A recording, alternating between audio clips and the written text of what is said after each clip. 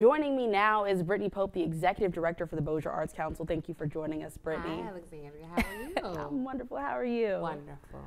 Okay, well, we have a lot of things going on, and there's a lot of fun in store for tomorrow's event. Can you tell me a little bit about it? Well, leading up to the main event, which is Artini, which will take place June the 10th, we always have glass painting parties. And it's a highlight of the process along the way. It's open to everyone to attend, while our main event is for 21 and up.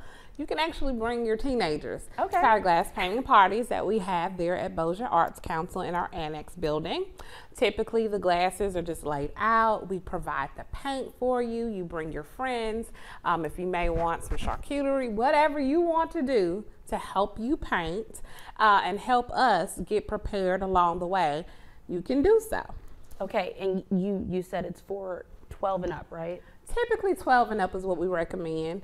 That way you can spend a little time with your younger ones, and then also it gives them an opportunity to contribute to an event that mom and dad may enjoy. Okay, I know it's free and there's no registration. Correct. You just show up. We're there from 6 o'clock until 9 p.m. and it's free paint. You come in, you grab a glass, and just start painting. Again, we provide the supplies. You simply show up. And this is the first of several because we have about 600 glasses or more to get painted by June the 10th.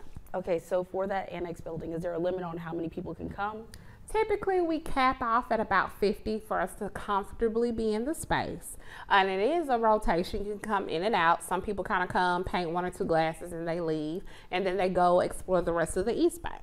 Okay, and you don't get to keep these glasses? These glasses are specifically for the event on June the 10th. We ask you not to put your name on it or not to put the date on it. You just simply give life to the glass with your creativity. And I know you say everyone, but not everyone is inclined art-wise. So are you going to give instruction, or is this just a freestyle? It's a freestyle of painting. We will have a little bit of decor. You'll be able to see the event art, some of the event art, so that way you can get your inspiration as to how you may want to decorate your glass. And there is a theme. There is a theme. This year's theme is titled Destination Artini, and it's inspired by the art and the decor of the late 1980s, specifically in Miami. Okay, well that sounds exciting, Miami Nights vibes. Yes, most definitely. We're gonna have a good time. Awesome, and this is going to push towards the main event. Tell us a little bit about the Artini event for those who aren't familiar. Artini is the annual fundraiser for the Bossier Arts Council. It is a cocktail competition that includes some of this area's favorite restaurants and bars contending for the best cocktail.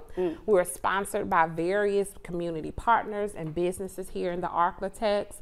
Everyone is invited, 21 up and up, of course, to purchase a ticket. Tickets are for sale now on Eventbrite. Only $75, but your $75 is what helps us as the Bossier Arts Council to carry out our mission throughout the year. Absolutely. And you do get to keep the glasses in, right?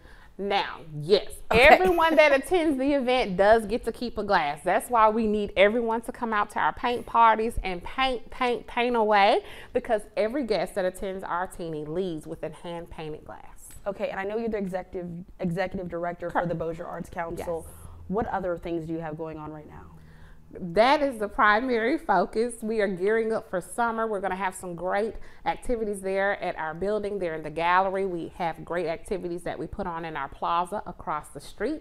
We're getting ready to partner with one of our neighbors, Flying Heart, to host Kegs and Corks, which will take place in May. So quite a bit coming down the pipeline. And you guys can keep up with Brittainy and the Bossier Arts Council by heading on over to their Facebook page, Bossier Arts Council. Brittainy, thank you so much for joining us. Thank you for having me.